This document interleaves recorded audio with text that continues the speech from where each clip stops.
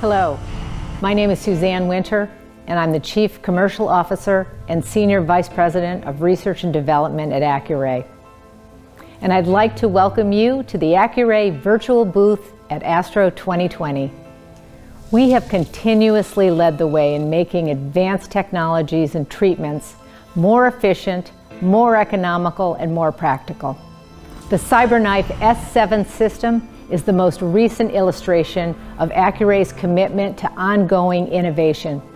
S7 will empower clinicians with advanced technology by providing the most flexibility to perform both SRS and SBRT treatments, and that gives the best possible care regardless of the type of tumor, its location, or stage in the patient's treatment journey.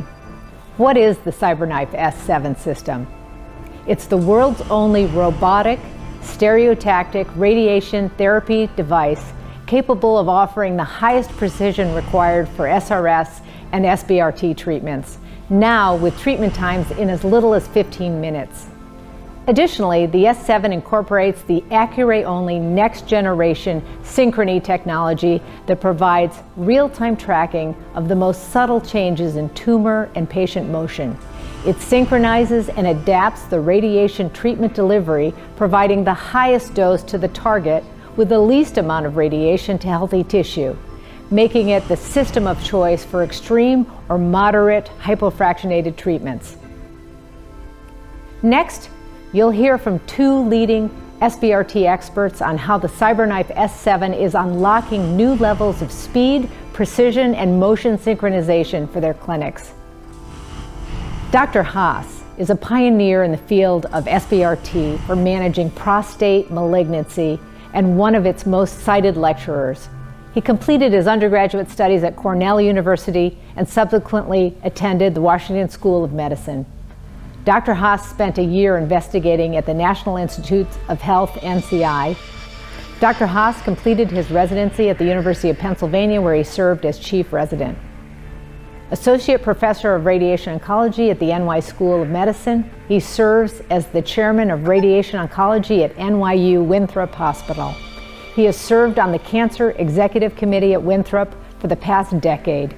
He has extensive publications regarding the use of SBRT for a wide array of disease sites with an expertise in prostate and breast malignancy.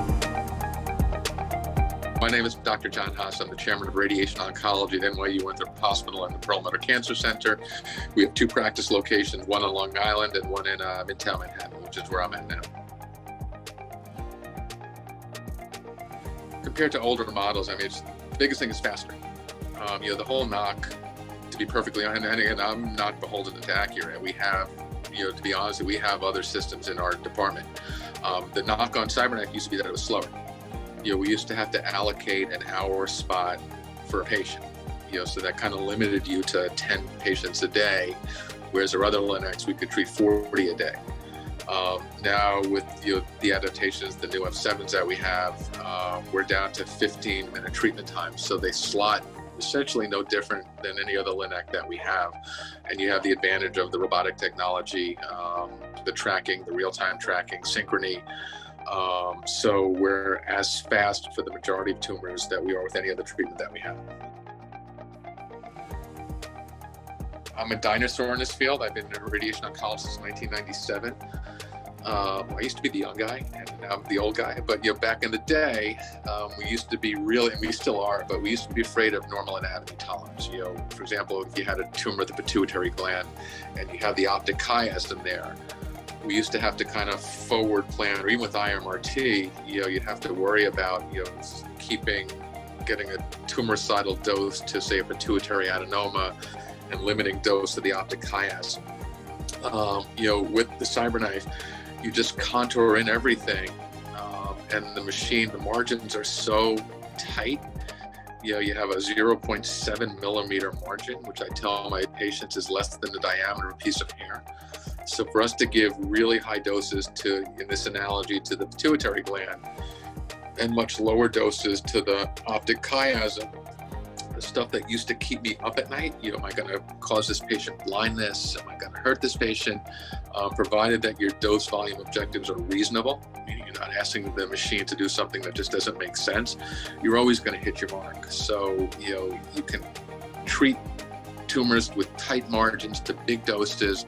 You're very confident that you're not going to hurt the normal anatomy.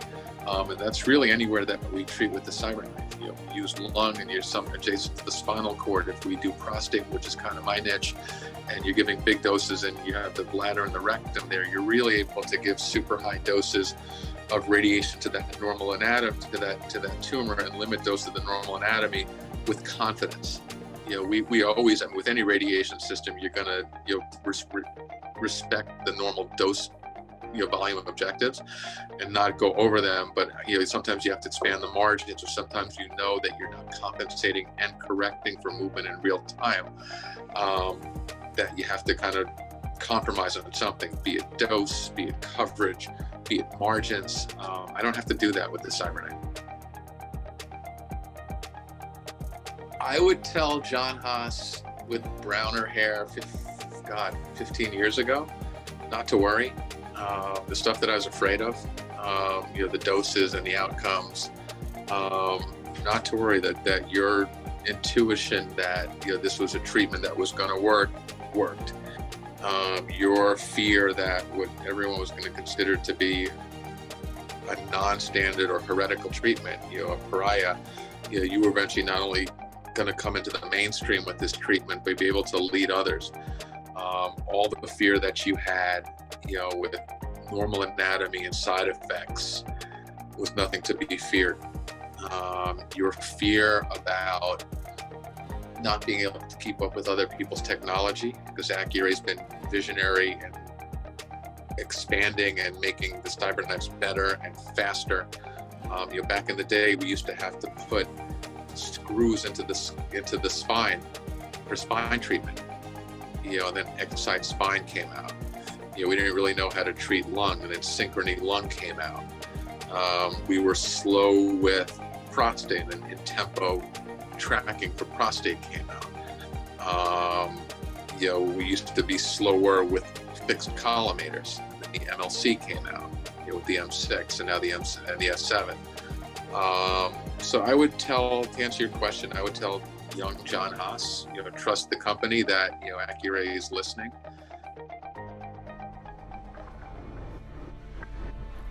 Dr. McDonald is a consultant clinical oncologist specializing in the treatment of patients with lung cancer. She has both a private and an NHS practice at the Royal Marsden Hospital in the UK. Dr. McDonald's research aims to improve outcomes by developing individualized approaches to lung radiotherapy through integration of novel functional imaging and targeted biological agents with advanced radiotherapy technologies, including stereotactic CyberKnife radiotherapy, intensity modulated and image-guided adaptive radiotherapy.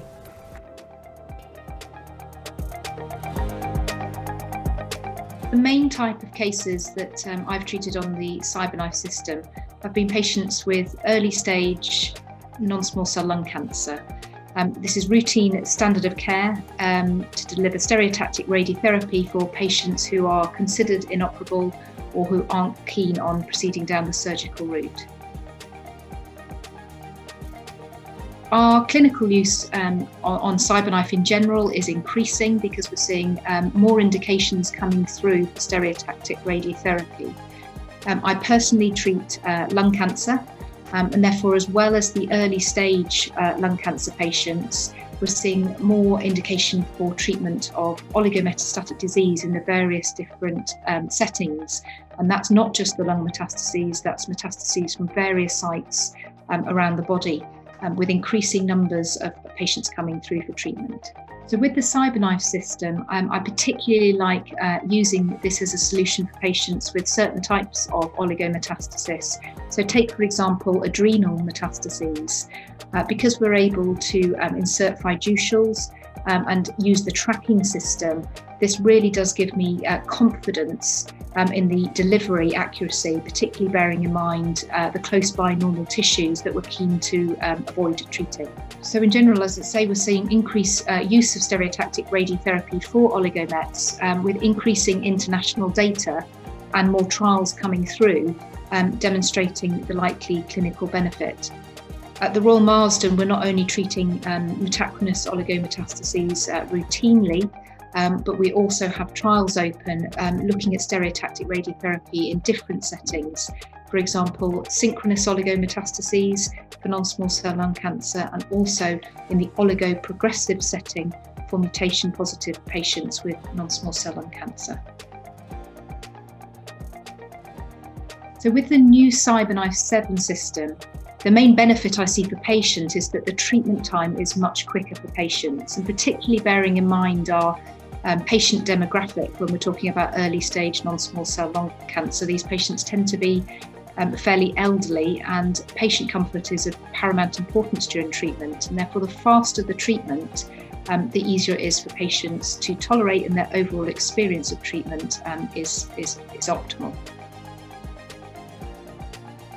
So to summarise the new CyberKnife system, if I were to give 3 words, I would say speed, precision and motion synchronization. I want to thank you again for joining us today, and I hope you came away with some key insights and inspiration from hearing how your peers are using the CyberKnife system to push the leading edge of radiotherapy forward. If this presentation has left you with questions, or you'd like to learn more about Accuray technology, I invite you to visit Accuray's virtual Astro booth or visit Accuray.com. Thank you, and I hope you make the most of Astro 2020.